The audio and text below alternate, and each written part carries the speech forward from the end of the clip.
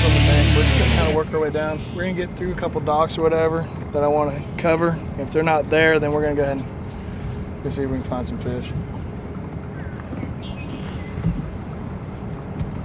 How you doing? I'm Captain Billy Pettigrew with Come and Get It Charters. I fish just about any water there is around the state of Florida. I do a lot of tournaments. Name of my website is redfishtales.com, and specialize in catching redfish, trout, and flounder. Majority redfish. Kind of fish all the backwaters of the Daytona Beach area, anywhere from Ponce Inlet up to Tomoka Basin, down to Edgewater. Cover a lot of water, catch a lot of fish, man. That's all I'm about. Make sure my clients are happy. Trout. Is it? Yeah. Sure is. Chris too lazy on the camera. I got it. What's the plan? Flip him in the boat. Nice trout. First trout of the day. Third fish you missed though. You want to kiss your fish goodbye for good luck? Is that the standard? Yeah. Right there in his fang. That was a good little fight.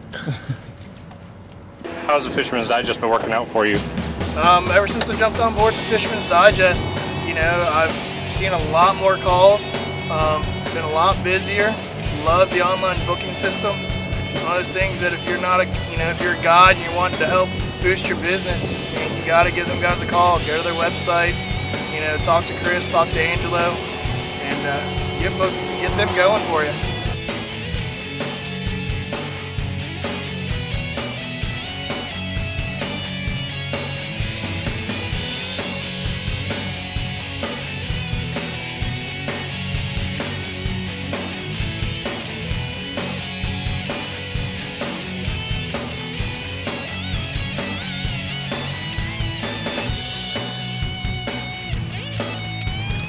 Huh? Where'd you put it? Lady fish.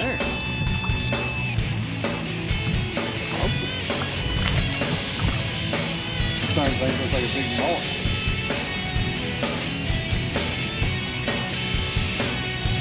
Fun fighter. Acrobatic. Tall and slim. Flounder, huh? Oh yeah. So you can go home with me, right?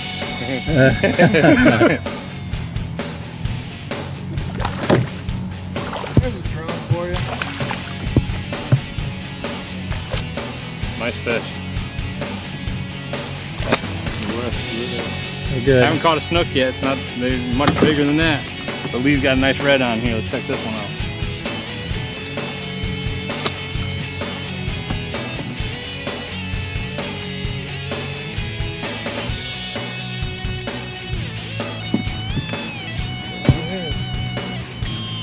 First red of the day.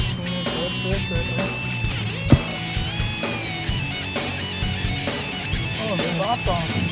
Yeah, he's got a lot of good One spots. spot. 1, 2, 3, 4, 5, 6, 7, 8.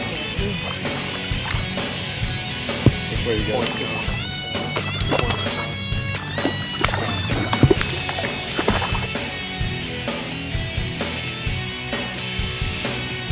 First Florida redfish.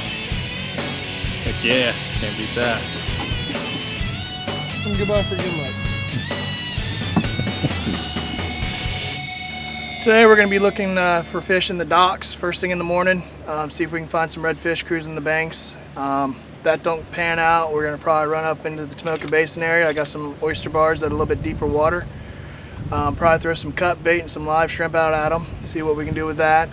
If that don't work, we're going to probably head up into some mosquito canals, way back up in some man-made construction full of mud and waller and redfish. So should make for an interesting time today.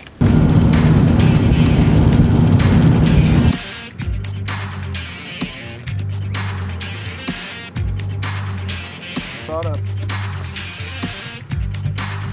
Good fish.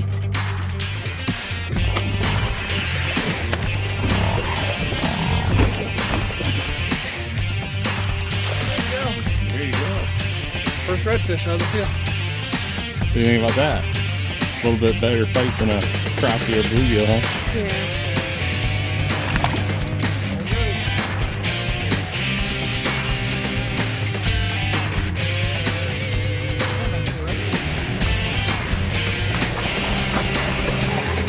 What a net job by Billy there, buddy.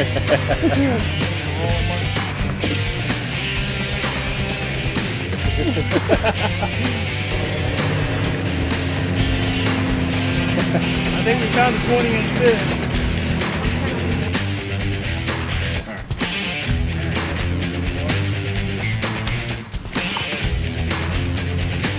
Hey, look, it's a redfish by Chris.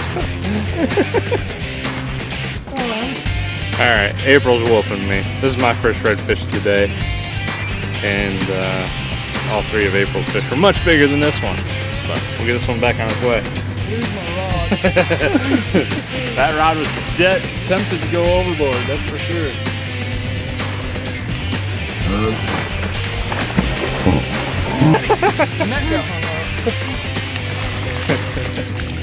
That got hung up again. Got him in that time. Here we are, Captain Billy Pettigrew. Finally hooked up into a nice redfish. Beautiful fish. We get this bad boy back in the water and get him going. We're using cut bait today. And that seems to be what these fish are hitting on. Basically today what we fish with is medium light to medium heavy rods, anywhere from 15 to 20 pound braid. Guaranteed, gotta use fluorocarbon leader. We use 20 pound today. Throw in the jerk baits and stuff, you know, weighted hook, getting the baits to bounce off the bottom when we're throwing live bait, free lining, just a circle hook, anywhere between a 1 to 2/0 hook, especially throwing the cut bait, go to a little bit bigger hook is what we had to throw today. You know, and we caught some fish doing it and kind of stuck to our game plan this morning and turned out to be a pretty good day.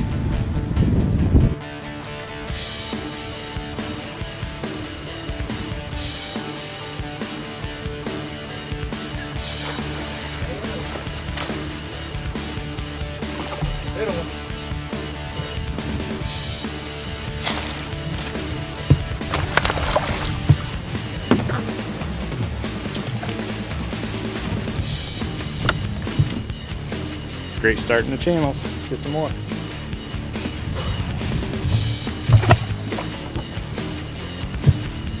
Oh, it's good. You're on your own, man.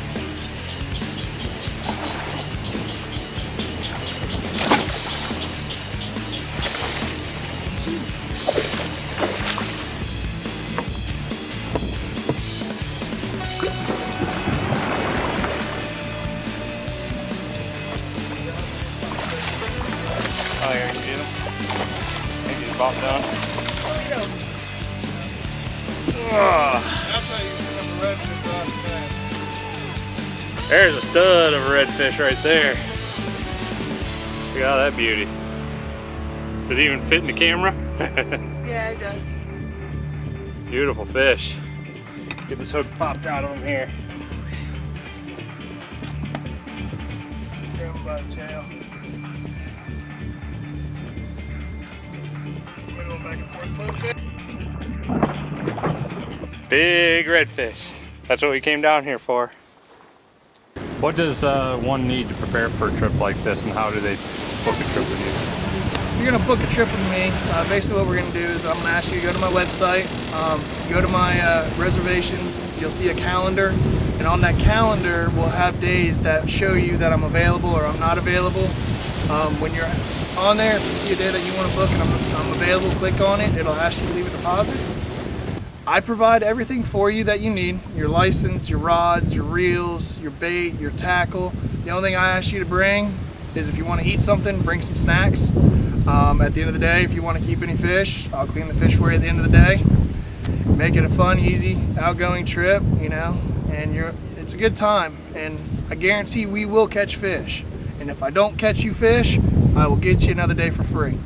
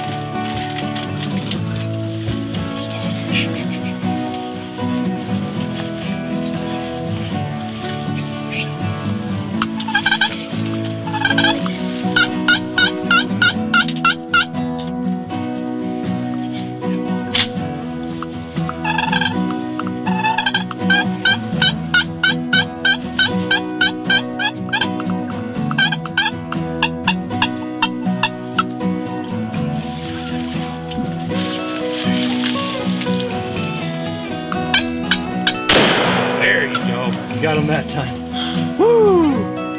Yeah, good job.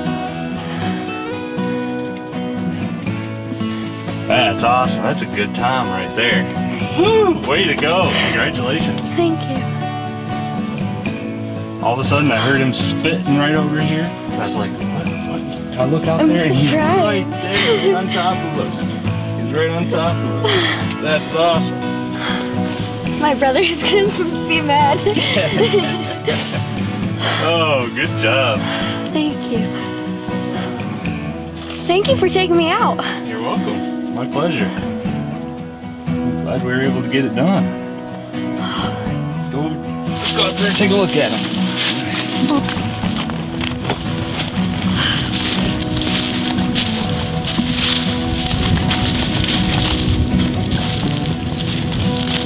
Today I'm guiding Hollie.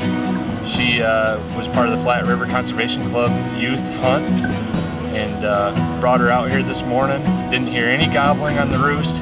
Birds were quiet all morning long. We were set up about 150 yards further up this trail, and we figured we'd move down this direction a little bit more, and moved down here, made a couple calls, heard some birds gobbling in a field across from us, so we figured we'd move everything down here, get set up. Got set up, everything was good to go. Hollie only had one shell loaded up in her gun, and this bird, I happened to hear him behind the blind. I heard a little spit, and got the camera flipped on just in time for Hollie to take the first shot. The bird wouldn't stop, and first shot missed the bird, but for some reason the bird stuck around. He liked what he saw here, and Hollie quickly grabbed another shell, got it loaded into the gun. Quite the scramble in the blind, but it paid off, and then she made it work on the second shot. What do you think about that, Hollie? I think it's awesome. This is a great bird. Yeah. Pretty happy. Good. I'm glad you were able to put one down here for us this morning. Yeah. Good job on the shot, and great bird.